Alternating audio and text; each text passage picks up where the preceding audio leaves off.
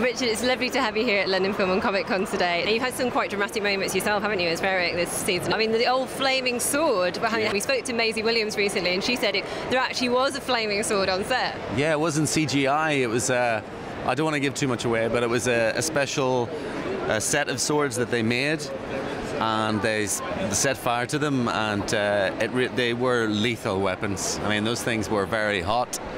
And everybody kept out of my way when I was swinging that thing around. It was pretty dangerous. You felt like the badass in town with your flaming sword. A badass in town with a good heart.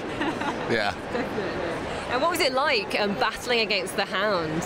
Well, it was pretty intense. I mean, that he's about twice my weight and nearly half as tall as me again. So old Rory McCann. Yeah, it was exhausting. We did the fight over 2 days. In the cave that they made inside the studios, so it was probably one of the most exhausting bits of acting I've ever had to do. He's an interesting character, Beric, isn't he? Because obviously, like Melisandre, he's a believer in the Lord of Light. And why do you think he's put his faith in someone like Melisandre, and what do you think she's up to? Because she's an interesting character, isn't she, as Beric is himself? Well, Beric doesn't know that. Beric doesn't know that much about her. But of course he knows about the Lord of Light, and Thoros has basically taught him and introduced him to the Red God. So yeah, I think he sees there's so much horror and injustice in the world, you know. So I think someone who's a noble spirit is just desperate to cling on to something that is good, and that is you know, something that is beyond the kind of the woes and, you know, of man and in this world. Yeah. I mean, there's been some striking deaths throughout the seasons of Game of Thrones. I think you've had your own death and reanimation, haven't you? What was that like, filming that scene? Oh, that was great. I mean, it was very gory. I was rigged with so much blood, like liters of blood. So I don't know if you can actually see it, but whenever I get cut down the shoulder, it's like there's fountains of blood come up. So it took hours to get all that blood off afterwards. It was pretty messy, yeah. If you had to go out and not come back, not reanimated, if you had to have one of those striking deaths, how would you like to meet your maker as Beric? I think Beric should fight a dragon. Ooh, yeah, I like that. Fire with fire. I don't know. I just thought of that now. That sounds good, yeah. A flaming sword against a flaming dragon. Yeah, and a good shield he could protect himself. I think he'd be pretty good, yeah. And what about the Brotherhood Without Banners? What do you think they'll get up to next? Well, I think they're doing a good job protecting the weak and the misfortunate, but if there is a war coming, and it looks like there is, you know, I think those boys should be at the forefront, and either Beric or Thoros should be with the flaming swords, you know, being the kind of the shock troops, if you like, yeah. And what kind of qualities do you think you have to make it to the end on Game of Thrones? And do you think Beric has the qualities that you need to survive? Well, as is kind of evident that it doesn't really matter if you're a good guy or a bad guy in this. You know, death comes to anybody. So, you know, you could be the best fighter in the world and still get cut down. So I think it's just the luck of the draw. I think whatever, you know, whether the fates are smiling on you or not, that really decides it. But at the end of the books, at the end of the TV series, if you had to kind of bet who would be one of the last men or women standing, who do you think will still be there? I'd like Tyrion to be there. I think he's my favourite character. And he's very funny as well.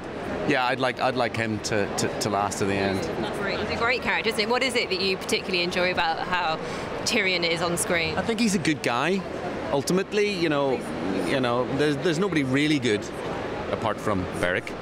But no, I think he's a really strong guy, you know, and I think you know, and despite his size and everything else, I think he's just.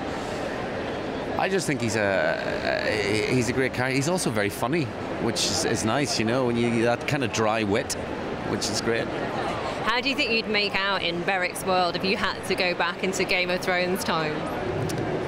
Me?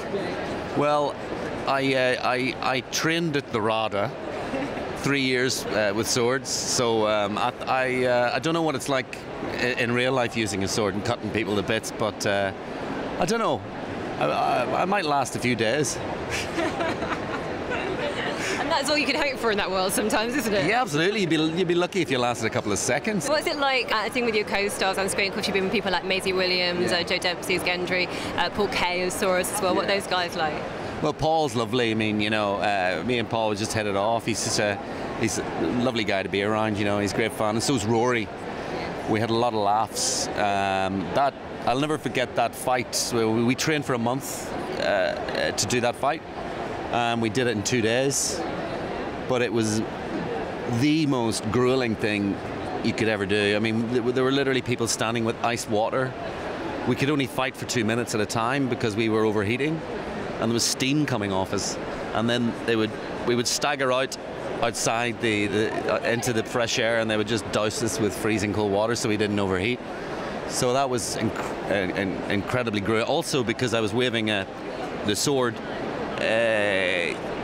Any oxygen that I was trying to get in, the flames were sucking up all the oxygen, so it may look kind of effortless, but it was really hard work. Well, that's the thing, when you can make something look effortless, that's great acting and great work behind the scenes, because it does look effortless. It looks very, very natural. I think the whole show is like that. Yeah.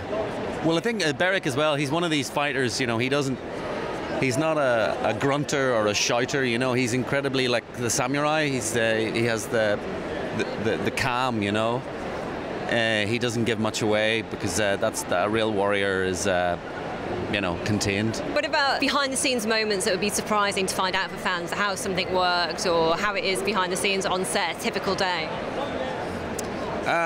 Well, basically all my stuff was done, most of my stuff was done in that cave.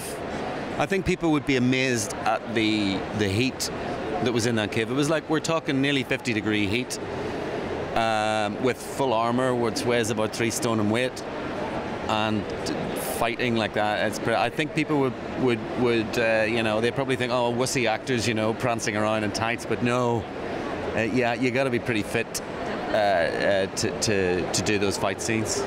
And you're a pretty slim and fit guy, I can see, but you must have, did you drop weight when you were doing that at all? Yeah, I did actually, yeah. I mean, I put on about an extra half a stone, because I knew I was going to lose that at least in those 2 days, and I lost about a half or 3/4 of a stone, yeah. Even though he was eating tons, But the Rory McCann will tell you, it was fierce. And you burn a lot of energy when you're very hot. And what's it meant to you being part of Game of Thrones? It's been brilliant. It's great to be part of a kind of a legendary series. And I'm just surprised the amount of people who stop me and go, "Are you Beric Dondarrion?" It's like, "Oh, no, I'm Richard Dormer." But it's great. And the fans seem so lovely. And they're just genuinely they just love. They love the world, and it's a brilliant world to escape in. And finally, what would you like to say to fans of the show who are watching this video? I'd just say, keep watching and enjoy it, and I think there's a lot more surprises coming up.